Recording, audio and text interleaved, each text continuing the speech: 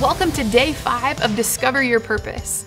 Here's the truth. Paul rested in God's sovereignty as to the when and the how of completing his assignment, his purpose, especially when facing challenges and uncontrollable situations. As we look at the life of Paul, he found himself in such difficult and trying circumstances. He often found himself at the mercy of other people and people who were in control and in power. He had crazy things happen like shipwrecks, and he found himself in prison multiple times over, and he was often the victim of multiple beatings from people who didn't like the truth he was saying.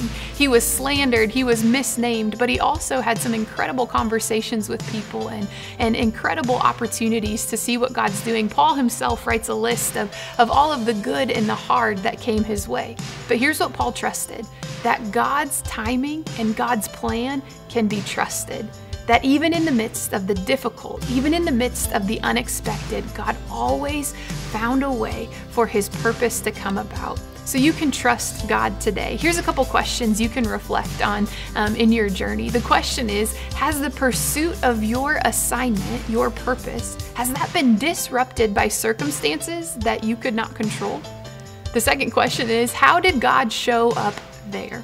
And what have you learned about God's participation in these times? Remember, Jesus invited his first followers to follow him, and he would make them fishers of men.